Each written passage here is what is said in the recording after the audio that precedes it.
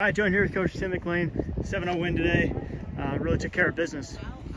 Yeah, I mean, I thought everybody stepped up and really, we kind of jumped out early, which is something you always try to do. And so, yeah, like you said, I think really did a good job. It's just we stayed on task and we took care of things like we should have. So, yeah, I was happy with our energy, and so I think it was a good match for us to get some match play in.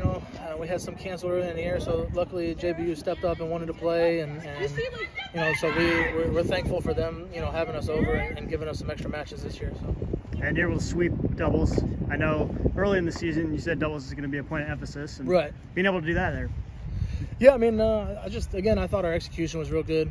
We moved real well, regardless of the balls we were hitting. We had, good aggressive footwork. So that's the biggest key in doubles is, your court positioning, your movement. Those are things that we can control. So those are things we kind of harp on in practice. So I thought we did a real good job, especially today. It was a little windy, so having to move with the ball and those things. So I thought our movement was real good. JBU comes over, if it doesn't rain, on Friday, back-to-back. Yeah, I mean, like I said, credit to them for stepping up and wanting to play. Everybody else I tried to get in touch with either couldn't or didn't want to play. So, we're happy to have them over.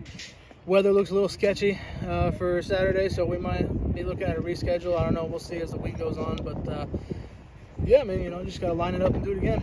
We got a bunch of matches. We got a few non-conference matches left here to get ready for the conference season. So, hopefully we can take care of business again. All right, appreciate it.